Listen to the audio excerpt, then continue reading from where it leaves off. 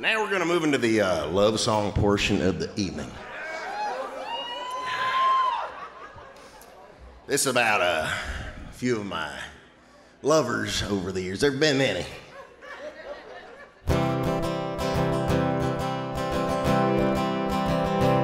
Well, I was hired on to keep some sheep down around old Scott's Bluff. It was an awfully damn lonely job, and I'd really had enough. And I saw you, you know who, she had really pretty eyes. So I stroked her back and she liked that, and she spread her woolly thighs. Oh, she was soft and cuddly, she was short and sweet. A little dumb, but she made me come when she let out a little bleat. Well, I was herding cattle from town to town through the high Montana plain.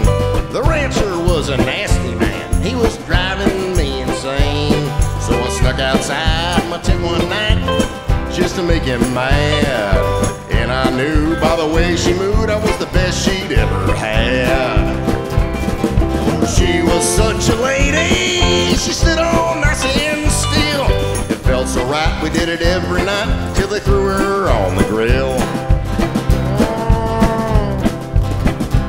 Well, I was working hard on a chicken farm, I was really short on luck. But then a fine young hen looking out of her pen gave me a really sexy cluck. A lovely big, she was a super freak with beady eyes that asked for more. So I broke her eggs and spread her spindly legs with a cock she'd been begging for. Oh, it was real rough going, we sure did try our best. But it wouldn't work, so she let me jerk a load onto her breast.